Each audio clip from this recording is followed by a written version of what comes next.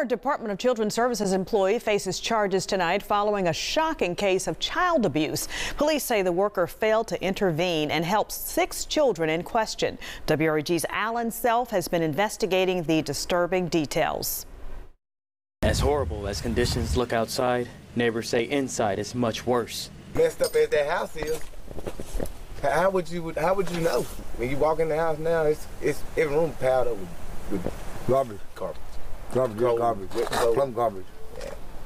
I went in there. The Hardeman County Sheriff's Office and Whiteville Police Department say they executed a search warrant at a home on Rocky Springs Road in Salisbury, Tennessee. They were investigating the crimes against the children that came in as a tip. Investigators say they found 6 girls, ages 9 to 14, living in squalid conditions. According to investigators, several officers threw up outside the house after they entered. Neighbors say they saw many dead animals around the home as well. Joshua Patterson was arrested and charged with 15 different charges. Misty Tincher was also charged with multiple counts of child abuse and cruelty to animals. According to an incident report, the house had a collapsed ceiling as well as mold, animal feces, and severe roach infestation. A neighbor who doesn't want to be identified says whenever the kids came over, they brought roaches and lice with them. The girls reportedly suffered from poor hygiene and neglect, despite being under the supervision of the Tennessee Department of Children's Services. How do you think they lived in there with all the trash? I don't know how they lived. I don't even know.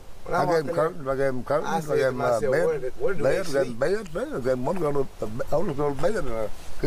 bunk beds. I never used them. I want to know where they sleep at. When you walk in the back door, I probably got to the kitchen area. I seen that big old rat cross up in that drawer. I holler at him. I'm leaving, but I gotta get up out of here, man. Them jokers big. And they're not running from him. Former DCS agent Denencia Marcel is also charged in the case. She faces charges of official misconduct and accessory after the fact. The incident report says DCS records show she falsified reports involving the 6 children. Reporting for your news leader in Salisbury, Tennessee, I'm Alan Self, WREG News Channel 3.